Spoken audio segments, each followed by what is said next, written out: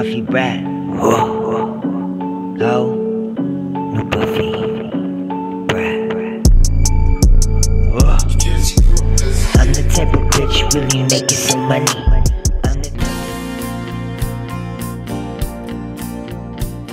I'm the You're cropping the top of your head. Do you want to crop the top like that? Yeah. I don't Oh, like you do? it. Okay.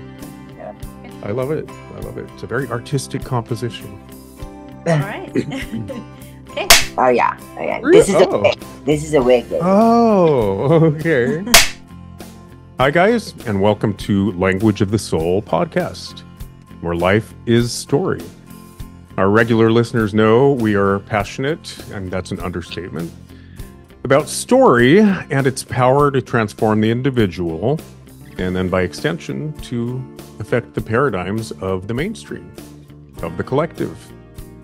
And that sounds pretty heady, but there are so many ways in which story really just is life, right? From the stories we tell ourselves about ourselves, to national identities that get perpetuated, to propaganda, advertising, and then the more familiar modes of storytelling like literature and cinema. Stories just around us all day, every day, and we're promoting an awareness of those stories that we internalize, consciously or not. I like to say, like crabs in the boiling water, we're just internalizing stories through socialization all day, every day, and they shape, again, everything from policy to just unexamined paradigms. So the way that's going to come into play today, we had a really great episode this morning with a fellow filmmaker. He happened to have been a gay man like myself, and we both navigated the queer film festival circuit. So, right, Virginia, we mostly spoke about representation and that long road of representation and what the future holds. But more importantly, and I am going to introduce Virginia in just a moment, but more importantly, we found ourselves, and this happens every week when we have two episodes back to back, fascinating themes occur that actually tie the two episodes together. So there is an entire section in the book, Language of the Soul, from which this podcast was inspired, or by which, I guess, about the mechanics by which story spreads. And I use this metaphor, like, starting at the water cooler at work, or even when your head hits the pillow at night and you share your day with your spouse, to more recognizable forms like dogma at church, or even best practices at work through education, right? We take in these stories. More to the point, there is a section of that chapter devoted to, I call it like bees spreading pollen is a really positive image.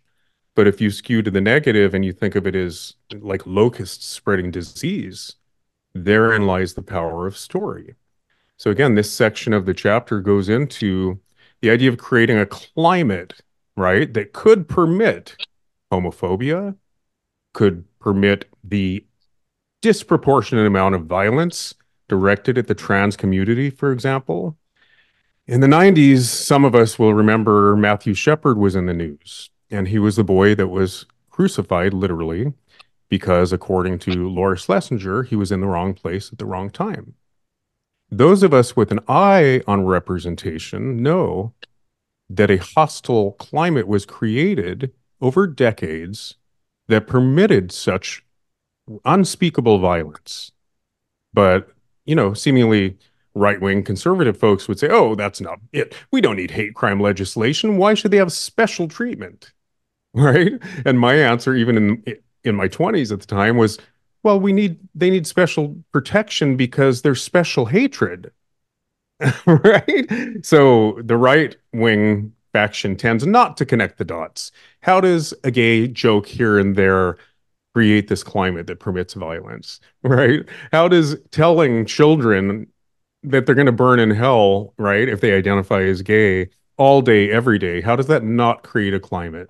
So, Exactly. yeah. So I have a whole section about, let's really take a look at this idea that a climate is created, if we can still tell a pull-out joke, or still tell a fag joke, or tell a fat joke for that matter. We may be contributing to something, right, without even realizing it.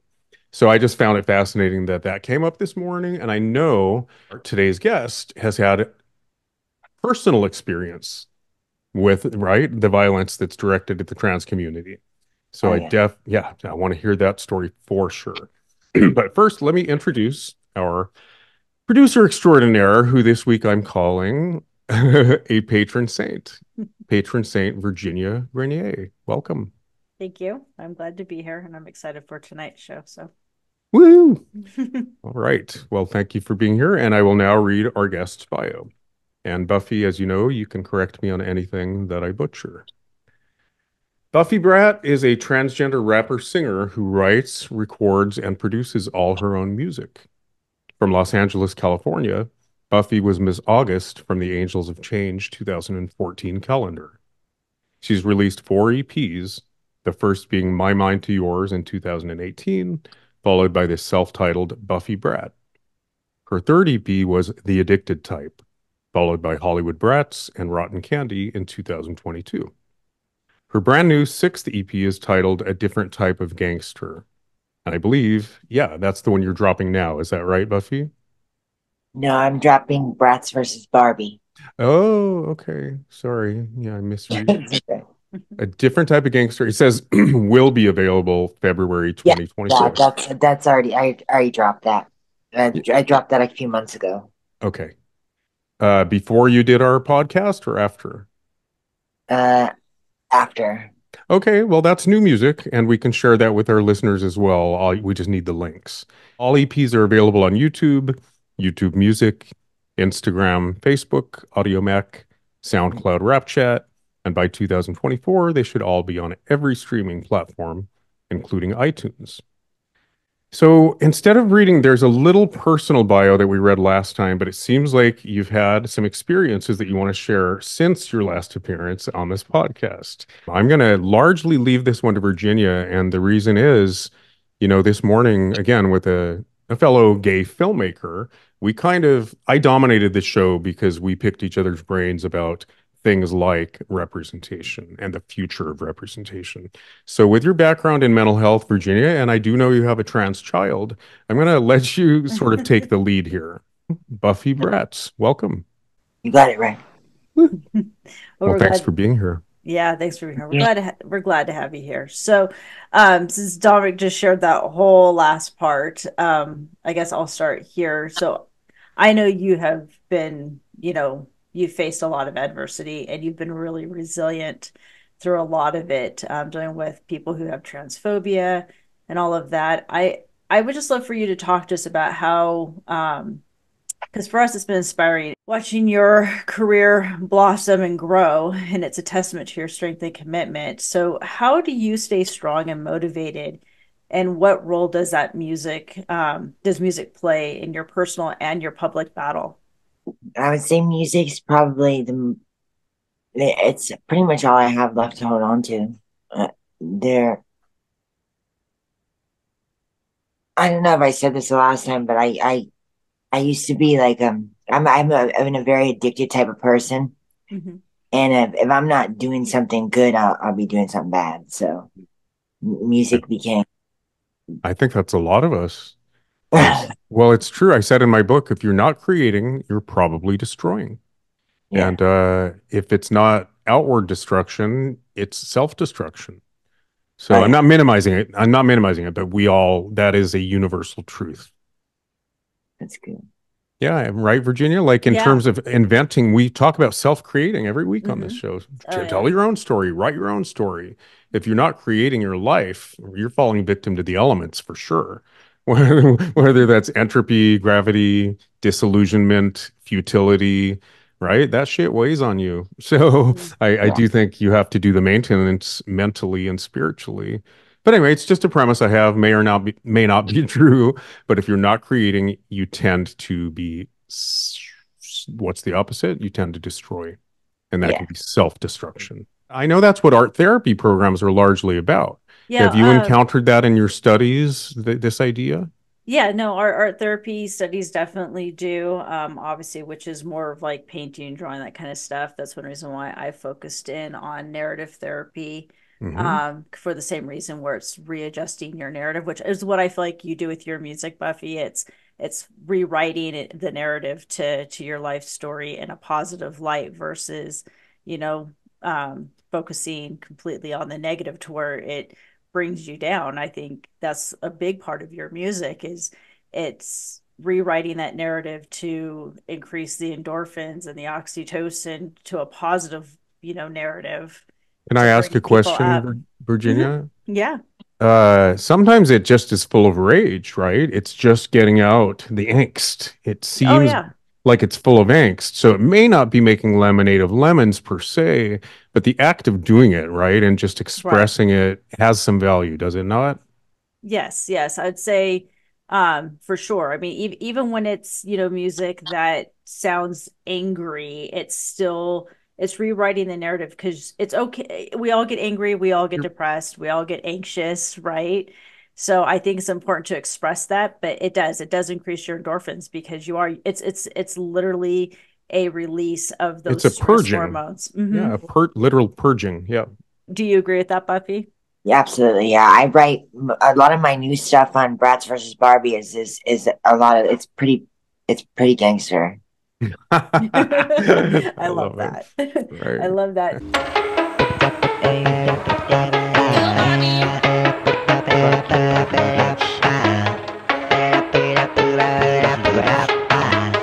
New Buffy Brat, bitch. New Buffy Brat. Most these bitches fraudulent, hoes be two-faced. Manipulated hoes, I noticed that y'all two-faced. No, you don't compete, compare, so bitches move away.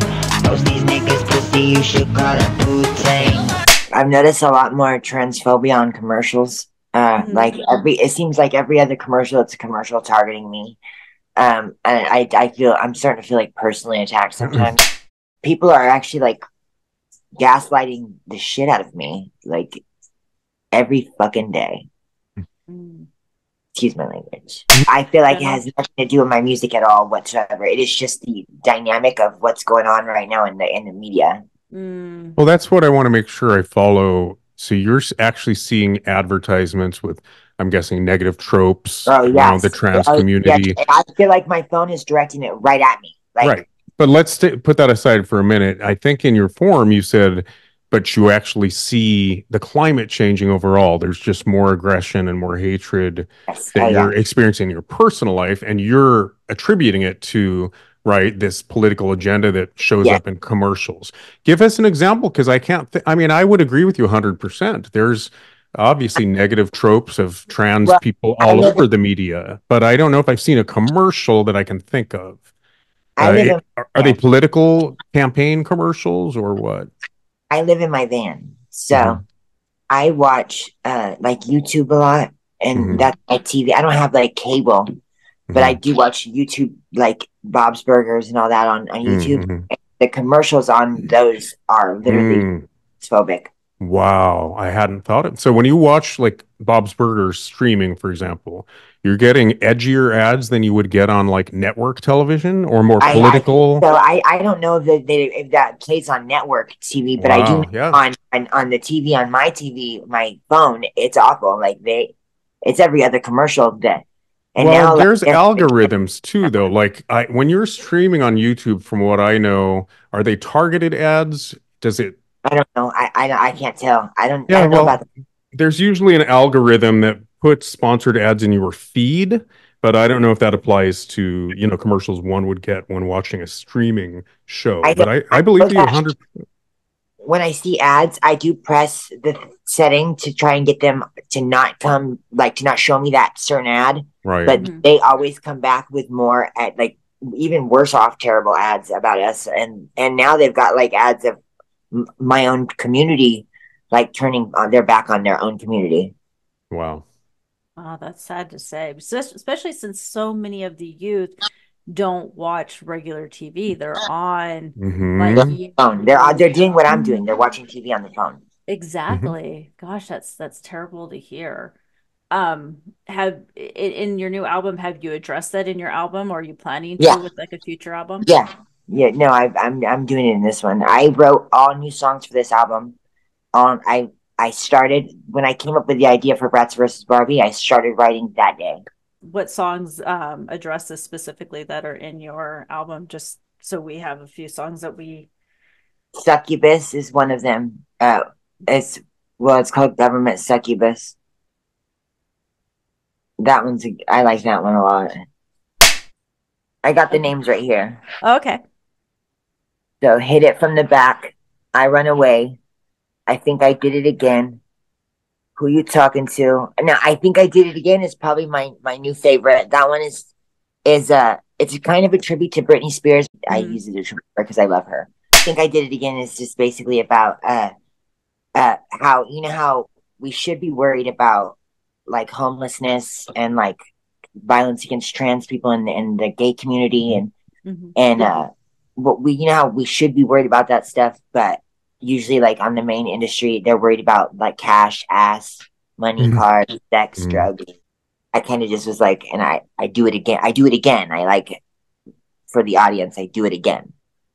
I pick the bad instead of the good. Right.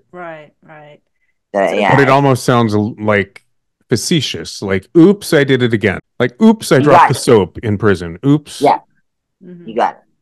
Yeah. Are you speaking specifically of the music industry or just society in general? I'm pretty sure it's the music industry that's fucking everything up. I'm sure you've been following like the Usher allegations, right? Against Diddy and all that, and poor Justin Bieber, all that shit. Yeah. I have a wait and see attitude a little bit, because it does get sensationalized. I'll say that, especially like you're saying in internet rabbit holes that aren't mainstream, conspiracy theories run amok.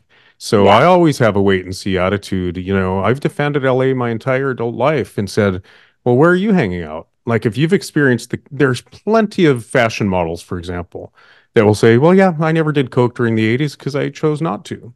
But then there are others who are social climbers or they do take advantage of the casting couch. I'm not saying it's all or nothing.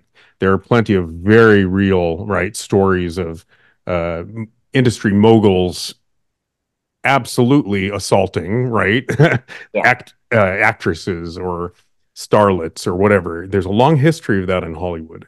But within reason, I tend to say, yeah, well, what really, and maybe I'm part of the problem and not the solution, but what were you doing in a hot tub? If it was a business relationship, what were you doing at that party in the hot tub in the first place? Especially, so when I look at the videos that they're using to claim that P. Diddy groomed Justin Bieber, I watch it and I'm like, yeah, he's teaching him how to be a cool dude in the music industry. Yeah. Now you tell me he pinned him down and put his up his ass. Okay, he got raped. Yeah. But within reason, I do have a wait and see attitude because the inflammatory language and the rhetoric they use is really just meant to be sensational. So not once so far has Bieber said, yep, he raped me. Yeah, there's not one time Bieber has come out and said nothing. So in the music industry, and granted, I'm not in it. I have friends that are in it, but I've never been in it. But I would say you choose to go to those parties at P. Diddy's house that start at 3 in the morning, right? You want to hear of a conspiracy, Dominic? Go. Okay. So I've got a conspiracy for you. There's this one for I just found out about for Britney Spears. Okay, so you remember back in 2007 that Give Me More performance from the VMAs where she she didn't do so good. Oh, yes. The one that was like so it was supposed to be her comeback. Sorry, the one that was the one with the snake keeps coming to mind. But I remember it was a comeback, but she was really stilted and stiff and she didn't dance very well. Yeah, that one. Okay, I love that performance. By the way, that's one of my favorites. But I found out why that happened. P. Diddy. Tell me more. Okay, so I look up Britney Spears pretty much every single day. I love Britney Spears. I love everything about her. My favorite in the whole world. And I love that you love her. And I saw this. I watched this BJ Investigates girl, and she's the one that said it. And I just agree with her. She said that she looked back on all these court documents and all these side deals from people that they put down that P. Diddy was in her entourage the night that it went south. P. Diddy, there's pictures of her and Diddy together that night before her show. Wow. And they say that the night before her show, she was taken out of the club because she passed out. And they say it was not from drinking. So that was a really freaky one. That would certainly explain the performance. Yep. Yes, that would. But my point is eventually that out. Oh, Harvey Weinstein. Thank you. Okay, so eventually it caught up with him. Yeah. Eventually, enough people came forward where nobody could dispute the fact that Harvey Weinstein, for decades, right, had not just used innuendo, like, right? A lot of times they use innuendo to say sexual harassment, assault, rape. Those are very different terms, right? So eventually the truth came out about Harvey Weinstein. With P. Diddy, I'm not exonerating, I'm not excusing any of his behavior, including teaching Justin Bieber at what, 14, how to be a cool dude. Yeah. But time will tell. I think if it's true, enough people will come forward, right? And then the accusations will be vindicated. I mean, obviously you're trying to get out your angst about what's going on and stuff, but do you see that as like a positive way to like basically fight that? Yes, yeah. That's my only way of fighting it. I have no other way of fighting it. All up on my body like you knew me Birkin. Telling me your secrets get you high like Kirschen. Pay me over, you can have it all, keep Birkin. All over my body like the sun, you basking. You can feel the heat in between the smashing. Boy, push the gas, go hard until we crashing. Fuck him on the plane. What I was hinting at regarding conspiracy theories and internet rabbit holes, it's very well known that is where propaganda is unregulated and it's rampant. So I'm talking specific. When I said I defend Hollywood, I've heard it my entire life. I'm a native. So I'll say, if you tell me about Pizzagate or that they're all pedophiles or they're all friends with Jeffrey Epstein, I'm going to say those circles exist. And if you choose to rub elbows with these people, that's the LA you'll experience. This is my home. So, you know, people go, oh, it's so plasticky, it's all silicone and it's all boobs and lips. I'm like, well, where do you hang out? Because I don't see it.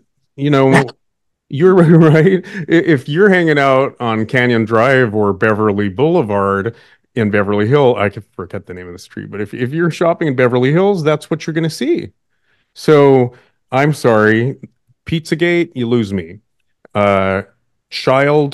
Yes, there's a lot of trafficking in this world, but it ain't Hollywood, and it's not Hillary. You know, Hillary, I remember when she had an alien baby in the early 90s. It's anyone that doesn't realize, right, these stories are fabricated as propaganda by the other side, or the other candidate is living in an alternate reality. I'm not kidding. The minute you had Hillary as first lady, had opinions. Can't have that. Ooh, she wanted to be involved in education and make a difference. Can't have that. So the fact that back then you said feminist, right? A women's liber, a feminist. Well, then clearly she had an alien baby, and that's when it began. And it continues to this day. It's all political mudslinging. Pizzagate. Come on, people, grow up, or just stop smoking pot and you won't subscribe to all these paranoid conspiracy theories. All right, I've said my piece. Virginia? Well, no, and I totally agree. It's like we always say, if you're in your bubble, right, and it'll stick. It'll stick, exactly. And so I think that's why I think it's important, like why we do the show and why we have, like, you know, and like the music that you put out there, Buffy. It helps, I think, build that a more of a global perception versus our individual perceptions of just being in our little bubbles and day to day, and we forget, like, there's so many other things out there. I just want people to have more to choose from. Exactly.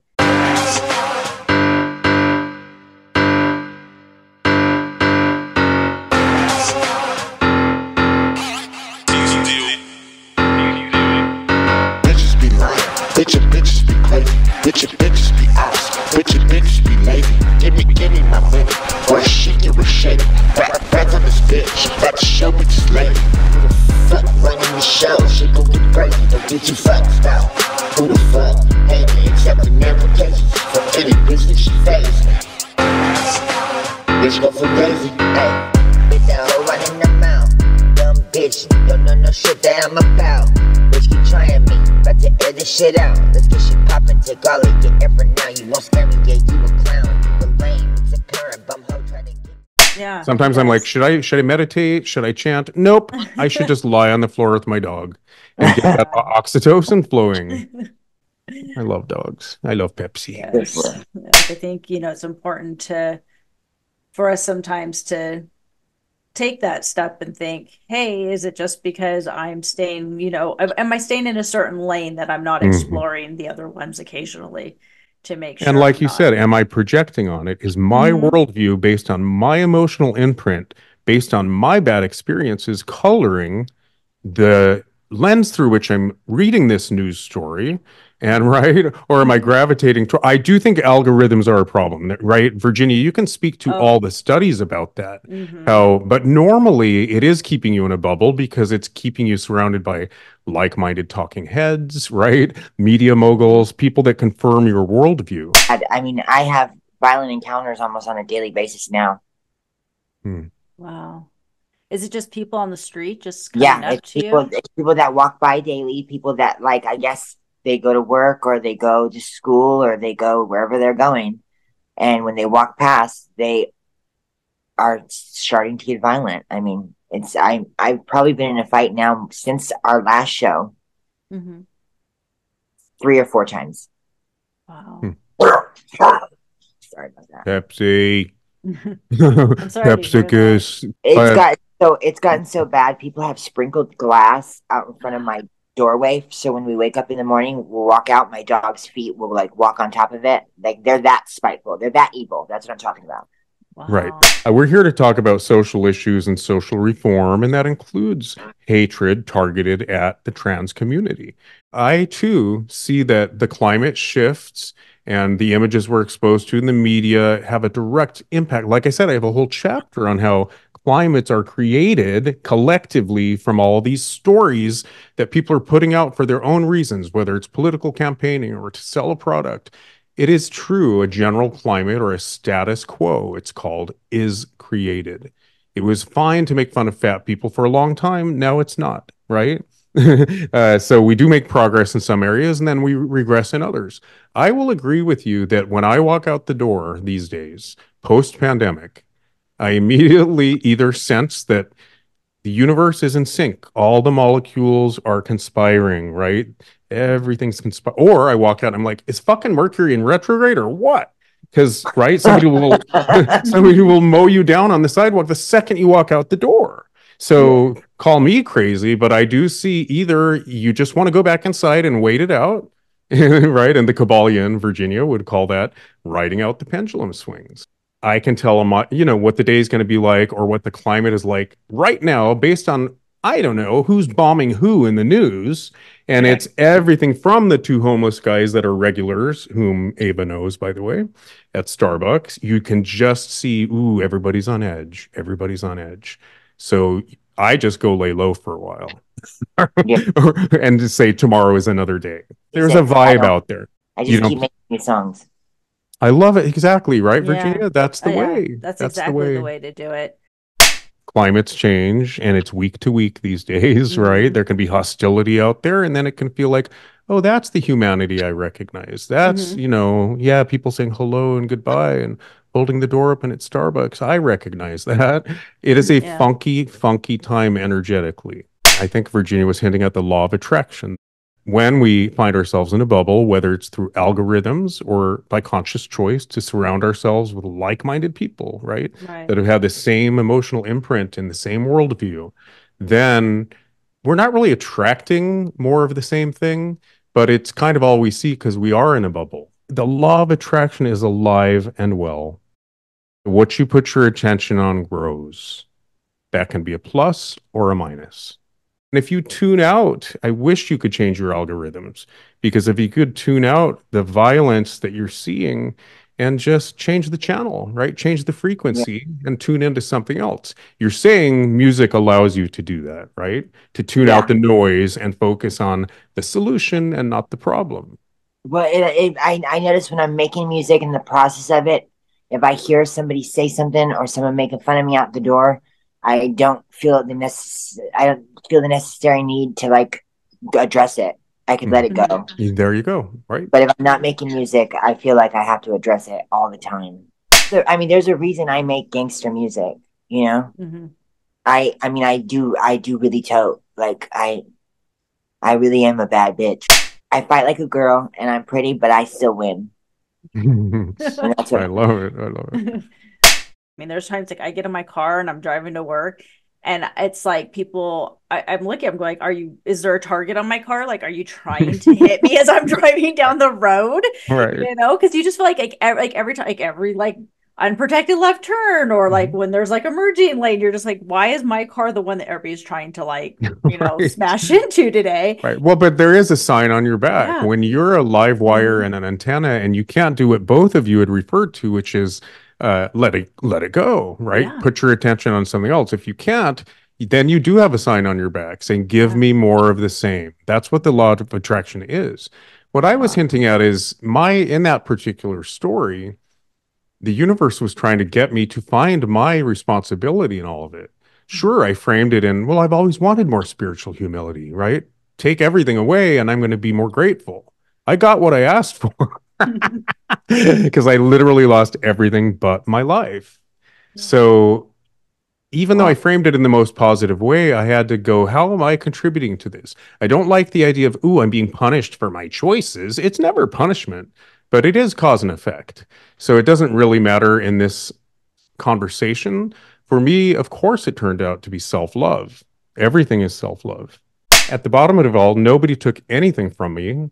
I deprived myself because deep down, I didn't, this is universal. I didn't believe I was lovable.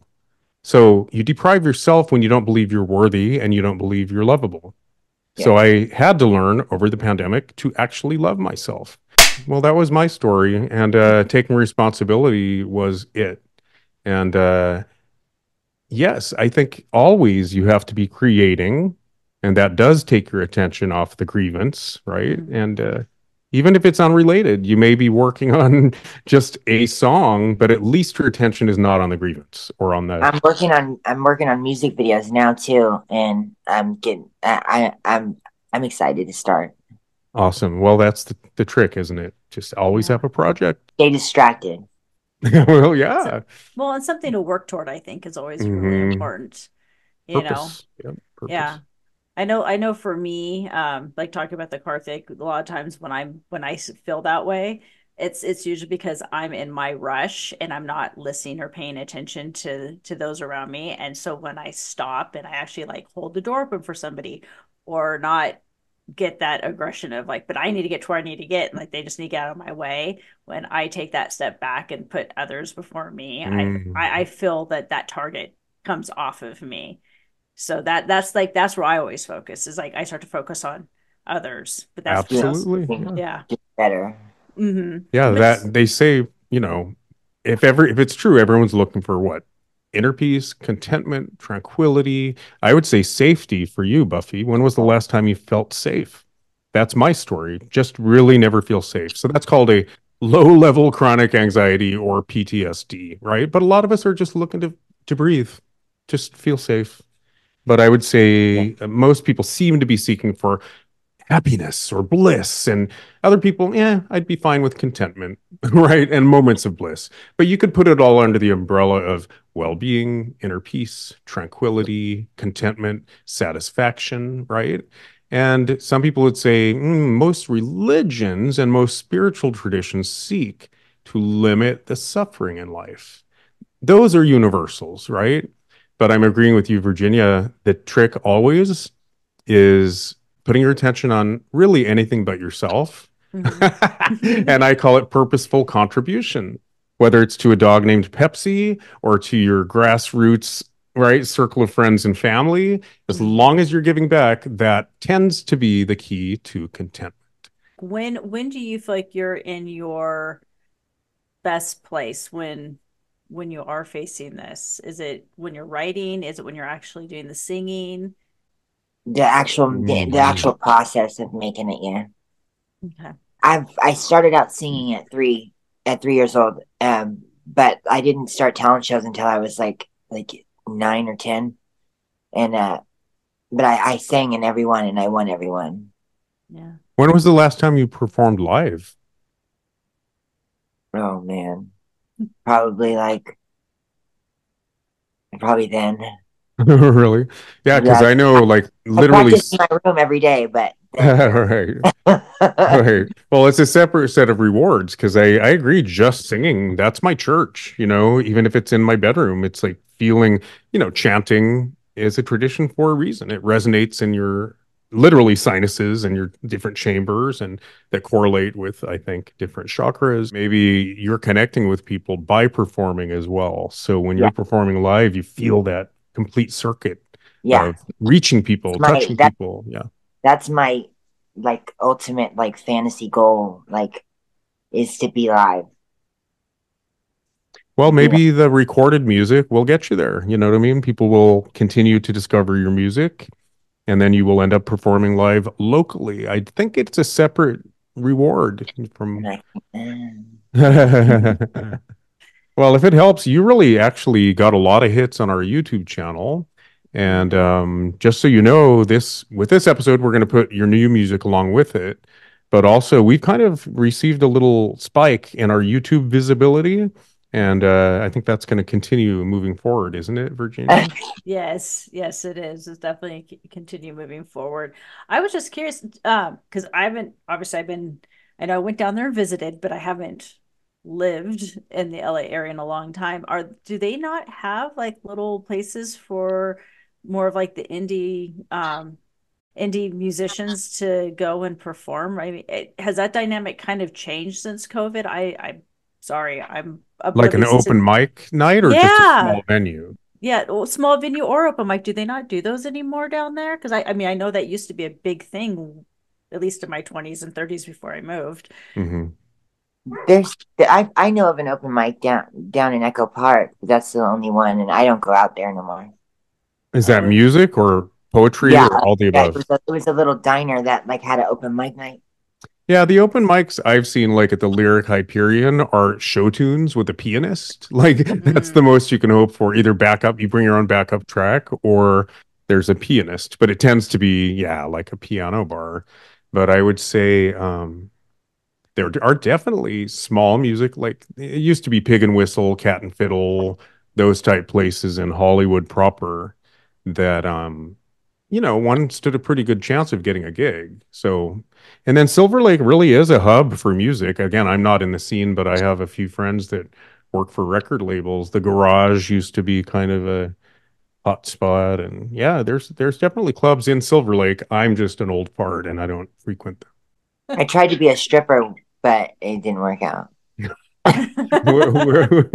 That should be the title of your I, memoir. I tried to audition for a couple, but they never. First off, they never called me back. Once I told them I was trans, it was over. They were like, "I don't want to," so I didn't go. Was it for an event or they just No, wanted a stripper around the I house? knew that I could make money that way, and I mean, you can make bank being a stripper. So I was like, all right, I'll really try. But I couldn't get a call back from anybody.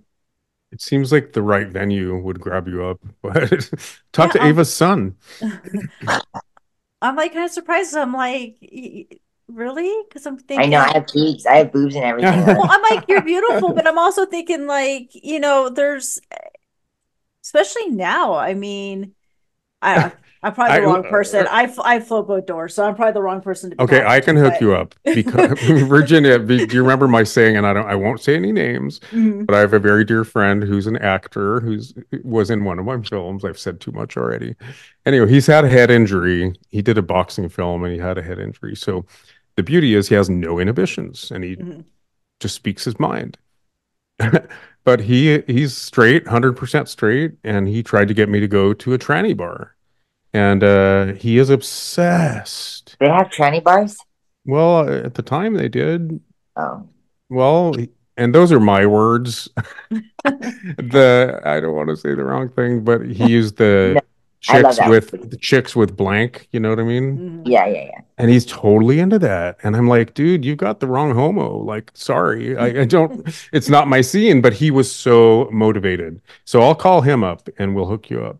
But that was kind of my thing. I'm like, there's usually hangouts for every, passion out there. And that's why I'm like, really? There's nothing out there? I kind of Let's find, just say every fetish, every yeah, proclivity, every penchant. yeah. Yep. I see a job model or a business model, not job model, a business model right there for anybody who's looking for a new entrepreneurial thing. I think we need to have bars that or strip clubs that cater to all. I'm with you on that. You'll be I the think that's brains behind the operation. Folks, you saw it here. Flash forward Yes. 5 years. So you have your new album dropping. Are you working on it on another one already, or are you yeah. focusing on just keeping? I'm always working on one. Yeah. You're always working on one because it keeps you focused, right? And keeps you Yeah. moving forward. I want to just have a big body of work. Mm-hmm. Yeah. I would like to when I do, and when I do get a chance to, I do foresee that in my future. I really, and that is my goal. I will achieve it. What, performing When I live, in other words? have Or at least a couple hundred songs to be able to perform for people. nice. Yeah, no, and I think that's great. And I love the fact that you've got that determination and the motivation with it. Cause I mean, that's what it, and we actually just had, I guess I talked about that, that you have to have the conviction and the passion. And I cannot remember the 5 C's. What Oh, was it? It was yes. courage, conviction, courage, confidence. What else? Do you remember, Dominic? Oh, we're talking about, yeah, she was also a musician. Yeah, Glenda. Glenda, yeah. Yeah. Benavides with an Yes. S and not a Z. Yeah. Benavides. Yeah, I loved what she said about that. I don't remember the next C, Yeah, I but don't either.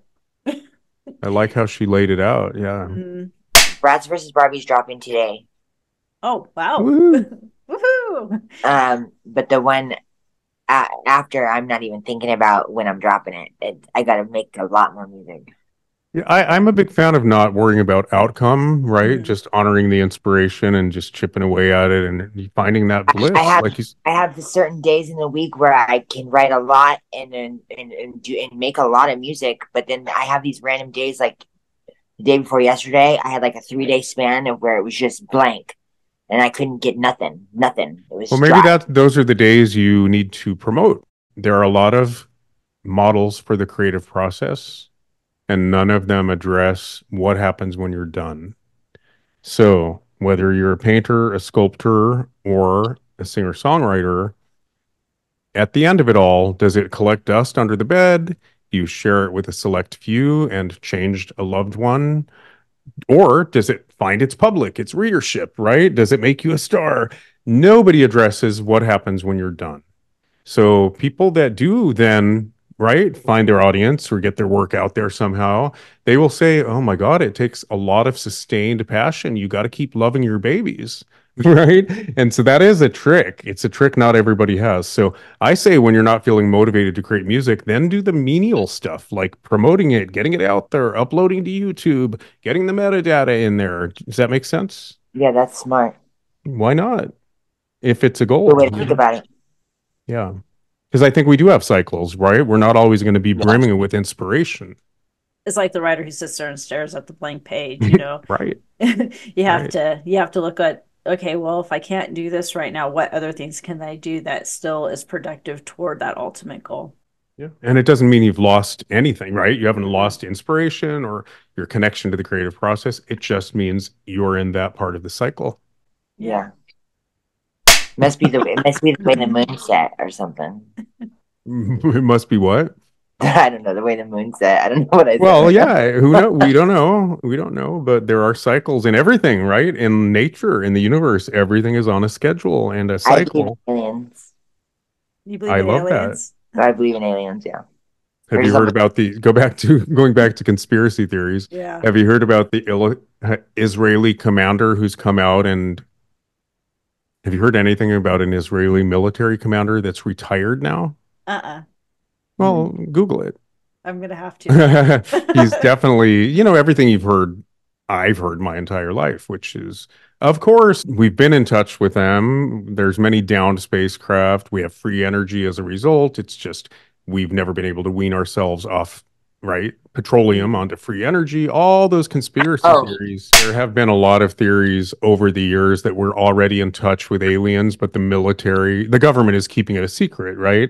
And this military commander basically confirmed as much. Oh yeah, yeah, of course, of course. Do you think they built the pyramids? Yeah, I think there was. Obviously. Come on. I think there was a civilization before our civilization that was probably way further than us. Oh, I think it was Mars and we just destroyed the atmosphere, so we came here. I had a dream about Mars that I lived on Mars. I don't want to get into it. I can't. No, I do think we're going to learn more, and it wouldn't surprise me if it was Mars, and it wouldn't be surprise me if they already knew, but we weren't being told. But I'll just say that we were a lot heavier on Mars and a lot bigger. The giants of the Bible. Maybe that's what's happening. The giants in the Bible. I'm like, maybe I'm going back to my old roots as I put on weight. Oh my God. Wow, I didn't see that coming. Sorry. Yeah, it's those old genes coming out. Yes, the old genes. Literally the old genes coming out. All right. No, have you written any since bringing up aliens, have you thought about doing any albums or songs that kind of tie into the whole alien phenomenon, or no? Thought about it. I haven't done it yet though. I love it because, you know, really good science fiction doesn't even just caricature the present, it predicts the future, you know? So I think we will discover more and more about what's being kept for now. I'm sounding like I have a foil hat in the closet. I'm not a conspiracy theorist, but I love that the human brain is wired to connect dots. So, right, I'll sign up for anything as long as, you know, there's no cult leader encouraging me to cut ties with my family. I'll indulge your cult for a day. Like anything makes sense. There's one called The Way, and it literally combines Celtic, right? The reason the medical insignia, right, with the double helix, the intertwined double helix, the reason it resembles the Celtic symbol is because aliens came down, and, you know, everyone that's been abducted and probed sees that on the lapel of the aliens, and it's like, oh my God, it makes perfect sense. Everything connects.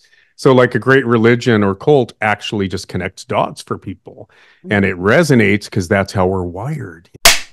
I had a feeling that you would like to talk about aliens. Of course. Nothing would surprise me. I don't spend any time on it. I don't really care. I love ghosts too, but they're not interested in me. So do you know what I mean? Like, I'm all about aliens, but just call me when there's evidence, and then I want to meet. Yeah. Okay. There's a great documentary on Netflix right now about the latest, greatest telescope that actually sees the origins of the universe because light takes that long to travel. So it's fascinating. I can't believe that that's not on the news every day. Those stunning photographs that just put you in a complete state of awe. That should be on the news every day. When you look at the vastness of the cosmos, aren't you terrified? Why would you think life exists solely on this little blue marble? Of course, there are many planets with life. Or that we're the only intelligence, as we like. It's almost selfish to think that. Right, exactly. I agree. I agree. Maybe they don't want to talk to us just because we can't learn to get along with each other yet on our own planet. We're like Jerry Springer to the aliens, right? They're just waiting for us to get our shit together. You're probably not too wrong from that. All right, I'm not kidding. Yeah, right. Why step into that hot mess, right? Yeah. They're like, yeah. Or we're all just genetic stock, and this is one big experiment. And when they're ready to harvest, like after we learn the lessons you're talking about, once we're good genetic stock, then they'll harvest. So that's something to look forward to. That's an interesting thought, but okay. It's all over the place. Did you not see The Matrix? Yes, but I don't want to be harvested.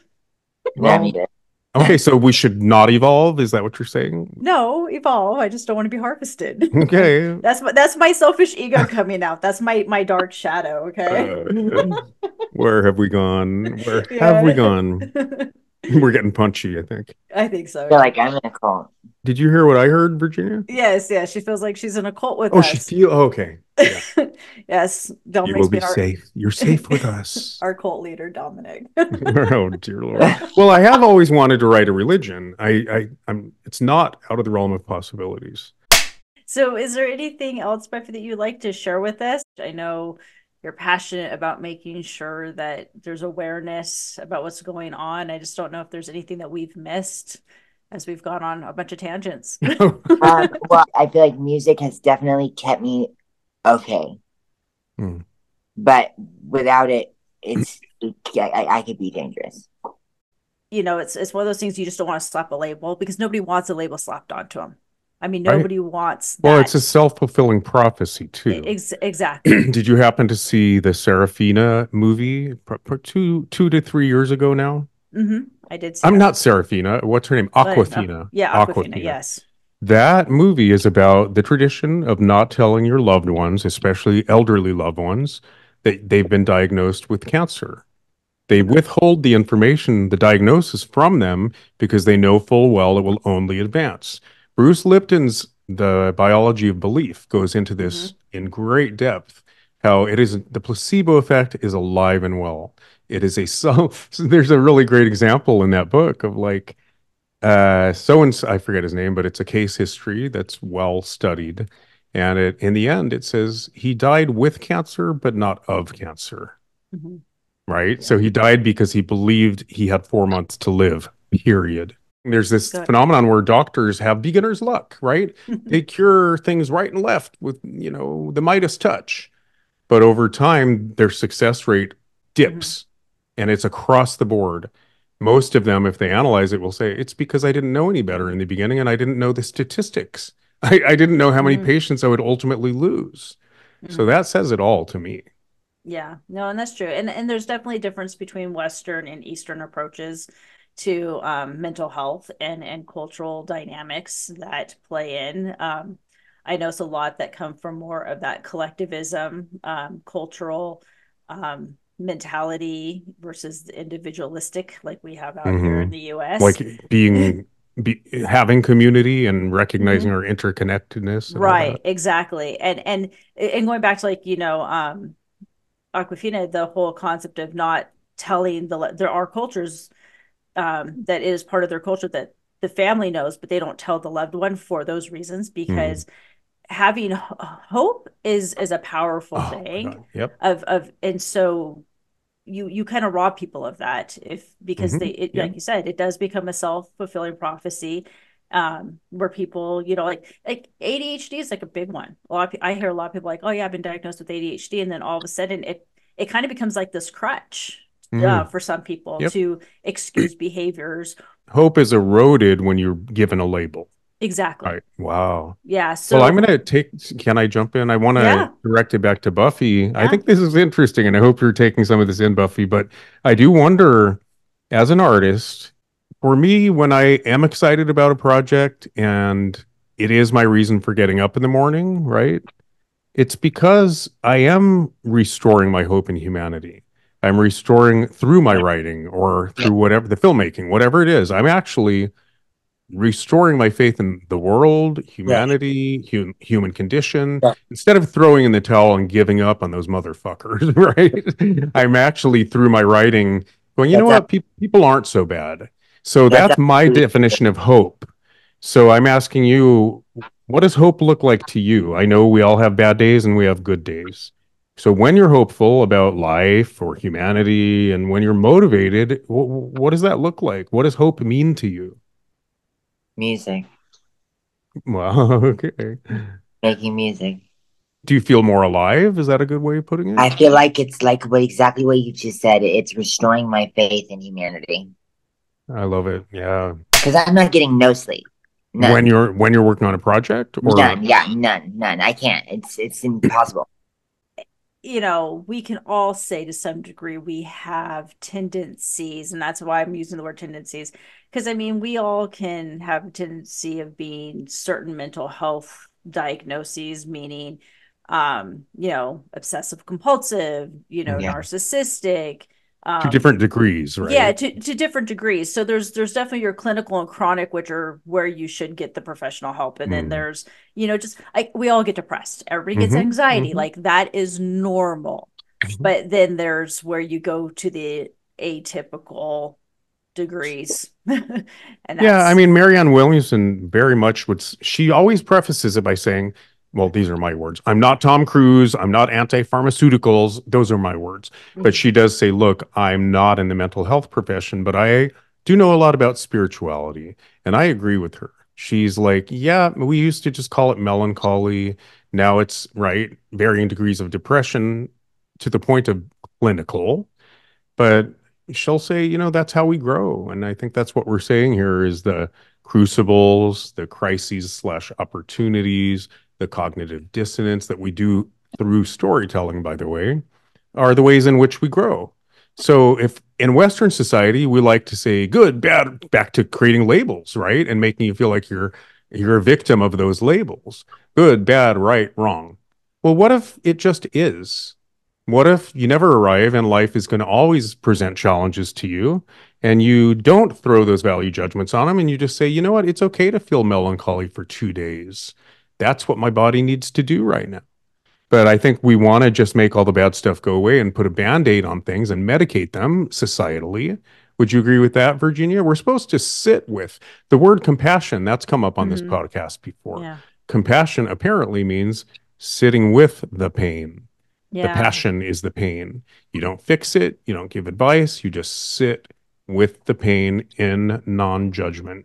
Right. So, yeah. And no, and I totally agree. And I can't remember who it was. No, it was a kid. It was a kid talking to their spiritual leader in the clip. And it was like, they were asking, how do I get past being angry? And I can't remember specifically what was said, but it was basically like, well, anger is not something you want to get out of your body and get rid of. It's a part of who you are. You just need to learn how to direct your anger in a different way Hmm. that isn't hurtful Right. to yourself or someone else, but is directed because anger is important. Like, why, if you're feeling angry, there's a reason why you feel angry. There's a reason why you feel melancholy. There's a Hmm. reason why you feel Hmm. sad.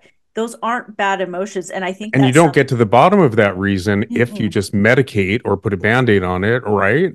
or suppress it. And that's the Yeah. thing. I think, unfortunately in our culture, and I get it, our country, I mean, it's in our national anthem, it's the home of the free and the brave. And so we Right. hear that and you hear that word bravery. And I think it kind of makes us want to go, well, sadness bad. Right. Of course. But, Well, there's a million reasons. We're the yeah. overcomers. We're the Hmm. westward movement. We're manifest Yeah, destiny. We're yeah. exactly. And I think unfortunately that has caused a lot of, not all, but a good portion of the ills that we see, and systemic problems that we have. And Yeah. yeah, I think you're right. I think it's okay. Sit in your sadness, sit in your Mhm. anger, sit Well, in your. Thomas More, we've talked about him. I'm just going to Mhm. Go ahead. touch on a couple things you said. So we've talked about Thomas More a lot, how just across the board, and yes, it's Judeo-Christian, Western European society mostly. Mhm. We don't recognize the value of the yin and the yang and the light and the shadow, right? But we will be more likely to not embrace the shadow. So Jungian psychology is largely right about our shadow self as well, Mhm. but we'd rather reject it, right? That's why we have Day Right. of the Dead in Mexico, but definitely not here, right? Yes, So we exactly. shove it all under the carpet. But I was just going to say too, if we don't bring our demons out into the light, we can't really defeat them, right? If we don't look them in the face. Oh, and anger. I read an entire book on anger, and yes, everybody has it. Sorry. Yeah. Right? Whether it's passive aggressive anger, there's a whole chapter on rumination. We all have our different style of expressing anger, but nobody is exempt. So I No. would agree with you, Virginia. Overt anger is not productive to relationships, right? Whether it's a Mhm. workplace relationship or an intimate relationship or a parental, of course, overt anger is not productive, but we demonize it a little too much, right? Right. Because I think that whoever it was, whether it's Thich Nhat Hanh or the Dalai Lama, whomever said, "Oh no, no, no, you don't get rid of it." He's saying that actually righteous anger has a place. We wouldn't have social reform without righteous anger, right? We're never going to Mhm. solve this problem of violence toward the trans community without militant activists that are fucking over that shit. You know? Right. So, but I think that's what you're hinting at, right, Virginia? It's You just you use it for good, not. exactly. And it goes right back to, like, the music that Buffy's making. I mean, that's the point. You're Mm-hmm. using, and that you get angry about the things that happen, but you're turning those into lyrics and into musics, and you're singing about it, and you're releasing it, and you're releasing it in a positive way out into the world, even though it comes from a place of sometimes hurt and resentment and anger, Yeah. and that's okay. And It's every too time after, I feel better. well, but right by extension too, somebody out there goes, "Whoa, I felt just like that," and I'm not alone, right? So the Mm-hmm. patron actually experiences their catharsis by you opening your veins, right, and being vulnerable enough to share that with us. But I think on the macro level too, you do need. We were talking about Malcolm X versus Martin Luther King this morning. Amen to all of it, right? We need people that are expressing their anger, not just for the catharsis of the patron, but because that's only the only way to get shit done sometimes, right?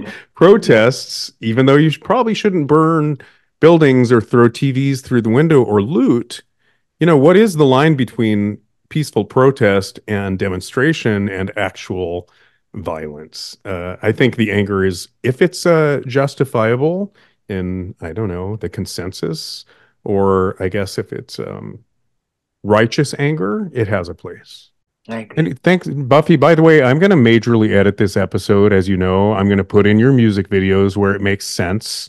I think you liked the last one, right? The last episode. Thank you.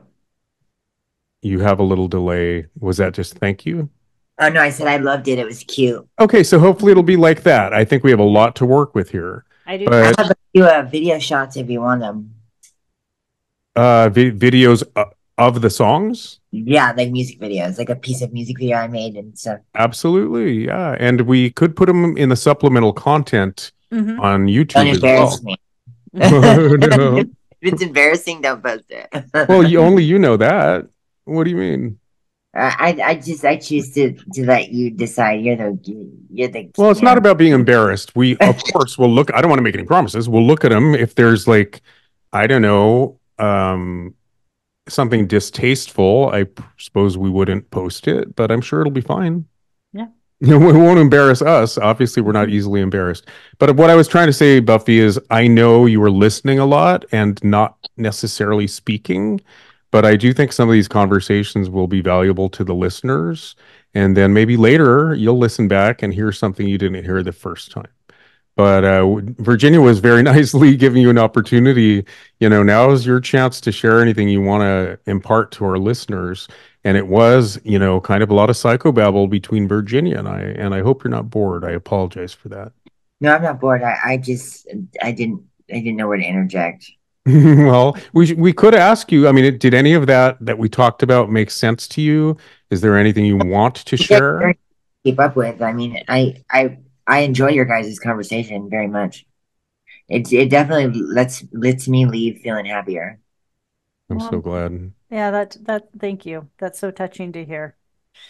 Yeah, you're definitely not alone. And I know, Virginia, you probably encounter a lot in your studies, right? And in your advocacy, victim advocacy, right?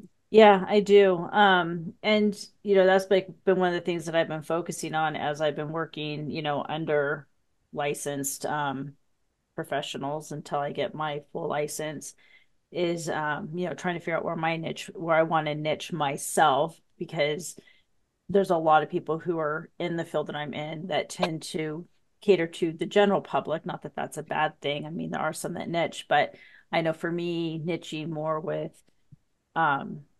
people who come from trauma and are part of the LGBTQ and,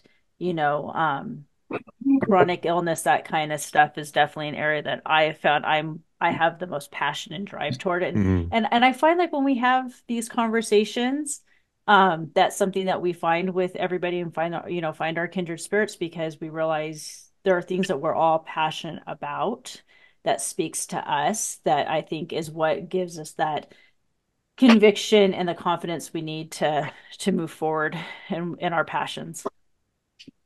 I think we're also, all three of us, champion the underdog, right? We're kind of getting a lot of silenced voices or erased voices on the podcast. And I think I had to look back and go, I guess I never cared what people thought. So I had just kind of a motley crew of friends that had really nothing in common other than they didn't march to the same drummer, if that makes sense.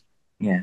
Yeah, so maybe that's coming into play too, Virginia. You find your compassion for the down and out, right? The underdog, the underrepresented, maybe. I don't know. I don't know if I call it the underdog. I think it's, more of, and I hate even saying that, more of the silent voice, but I think it's more of the ones who just don't buy into the status quo, like you Free said. thinkers. Yeah. Yeah. Free thinkers, exactly. And badass bitches. Yes. Oh, you are absolutely a free thinker, Buffy. I 100% agree with that, and I love that. Have you ever been in conversations, forgot what you were talking about? Yes. Yeah. It's happening to me more and more. How do you and Ava ever finish a conversation? I actually pull her out of it a lot. Okay. You have the same affliction. It's overrated. The linear stuff is overrated, but thanks for hanging in there and paying attention as long as you have in that case. Yes. I appreciate your time, Dominic, and you know that I like the way you talk. That was fun. Very fun. Yes, very fun. Okay, guys. We'll wrap up. All right. And to our listeners, remember, life is story, and we can get our hands in the clay. Individually and collectively, we can write our own story. See you next time. Okay, bye, guys. Bye. I gotta walk Bowie. I'll see you later. Tell Pepsi hello. Go cuddle Pepsi. I will. All right. If there's anything, Buffy, you have my number. You can reach out. Okay.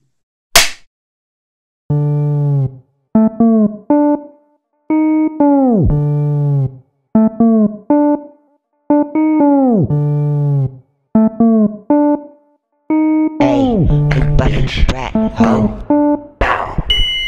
Big fat titties and they hanging on my tank top. Bow, bow, bow, bow. Big fat ass and you know I made him thank God.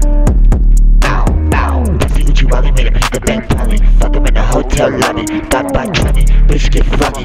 Lame ass bitch, now she don't got it. Don't make me go to see on your ass. Watch how weird this shit get. Ayy, disrespect me with your mouth, bitch. No, we ain't even met. Gargle on a big pussy hoe, trying to pay your debt. Bitch, the fuck you know what I rep. 17 on my back, pussy hoe, that's a set. Every time you see me, bitch, you 17, so don't forget. Molly want to fuck up at a bitch, ho, you can't make me sweat. Every time I come around, it's like you bounce, you got a jet, ho. You don't really want smoke, you just talking out your neck. I ain't politic with no wiki, bitch. What I want, I get. Big fat titties and they're hanging on my tank top. That's how. Big fat ass, and you know, but thank God, thank God. Pussy Gucci Wally made him hit the bank probably. Fuck him in the hotel lobby. Stop but try me, bitch get froggy. Lame ass bitch, now she don't got it. Ayy, big fat titties and they're hanging on my tank top. Bow bow, bow bow. Big bad ass, and you know, made him thank God, thank God. Praise Jesus, ho. Pussy Gucci Wally made him hit the bank probably. Fuck him in the hotel lobby. Stop but try me, bitch get froggy. Lame ass bitch, now she don't got it. Ayy, bitch, I'm running this shit. Ayy, and equipped with a blick. Ayy, pull it out like a dick. Pussy, you a hoe and you switch. You don't really want smoke. You mad, Buffy Bratz the shit. Ayy, crash you a dummy, you mad, a bitch stunning. Come and get you something, bitch. Ayy, better get into drumming. Shoot you in your tummy, bitch. I'm vicious and hungry. Go get you some money. Move like Slick Rick, you know a bitch cunning. Ayy, walk you like a dog, cause I'm keeping shit sunny. Keeping shit sunny, bitch. Top 20 in this motherfucker, see me coming. Bet you see me coming, big bow. Buffy, big fat titties and they're hanging on my tank top. Bow, bow, bow, bow. Big fat ass and you know me, thank God. Bow, pussy Gucci Wally made him hit the bank probably. Fuck him in the hotel lobby. Thought about try me, bitch get froggy. Lame ass bitch, now she don't got it. Ayy, big fat titties and they're hanging on my tank top. Bow, bow, bow, bow. Big fat ass and you know me, thank God. Thank God, thank God. Pussy Gucci Wally made him hit the bank probably. Fuck him in the hotel lobby. Thought about try me, bitch get froggy. Lame ass bitch, now she don't got it. Whoop a hoe ass in the back, get body. Fuckin' with me, bitch, get costly. Bitch, I look like a dolly. You as big as a motherfucking trolley. You ain't equivalent to a brass doll. You more like a pocket polly. Fuck your daddy nonchalantly. I'm top notch, pussy, you average oddly.